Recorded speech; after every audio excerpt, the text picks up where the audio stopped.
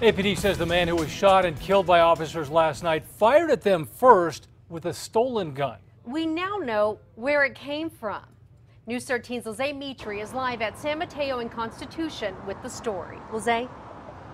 Jessica Dean, after police shot the suspect here in this busy neighborhood, they got a closer look at his gun and bulletproof vest that they say belongs to a fellow law enforcement officer.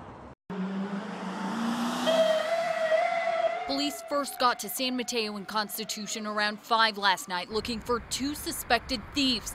Police took one into custody with no problem, but say this man, John O'Keefe, ran. Witnesses saw it too. I saw someone running down the street. Then I saw a series of police officers on a very high-speed chase. Police say O'Keefe shot at officers on 2 different occasions during the foot chase through the neighborhood before 2 officers fired back, killing him. It was really kind of scary and nerve-wracking. O'Keefe has been in and out of jail since 2000 for drugs, stealing, battery, and armed robbery.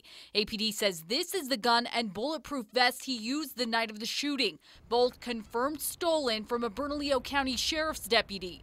BCSO says the deputy was at work Monday when someone broke into his house and took them. They do have serial numbers, and so we were able to trace that and confirm that it was, in fact, his body armor.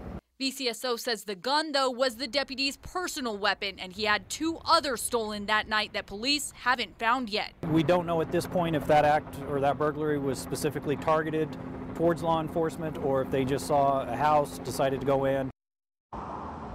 Court records show O'Keefe was most recently arrested just before Christmas for failing to show up for a traffic ticket. He bonded out the same day. That means he'd been out of jail for about 3 weeks when the shooting happened. Back to you. All right, thank you, Lizzie. Police are still trying to figure out if O'Keefe is a thief who broke into the deputy's home or if he just ended up with the gun. The guy who was with O'Keefe before the shooting has not been charged with anything yet.